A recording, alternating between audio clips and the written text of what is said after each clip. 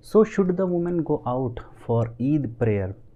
It is mentioned in the hadith of Sahih Bukhari, hadith number 971 from Atiyya radiyallahu anha. She said that kunna nu'maru an nakhruja yawm al-Eid, that she said we were commanded to go out, that is to the place of Eid prayer on the day of Eid.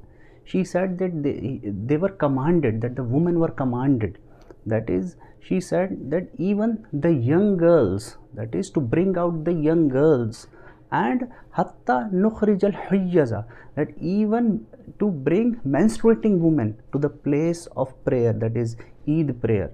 She said that we were commanded, that is the women were commanded to go out for the Eid prayer, that is the place of Eid prayer.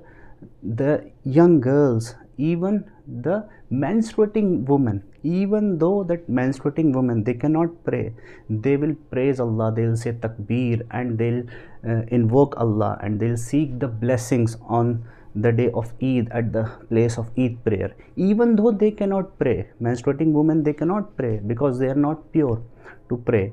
Even then Prophet commanded them, that is to bring the young girls and even the menstruating women. So it is very much encouraged for women to go to the place of Eid prayer, that is to pray. So this shows that is their women are encouraged to go out for Eid prayer on the day of Eid, because they were commanded by Prophet Muhammad, and that is, this is to publicize, that is the Islamic manners, and is the Islamic prayer and the Islamic tradition, that is to publicize. That's why Prophet commanded them, that is to go out for Eid prayer, that is on the day of Eid.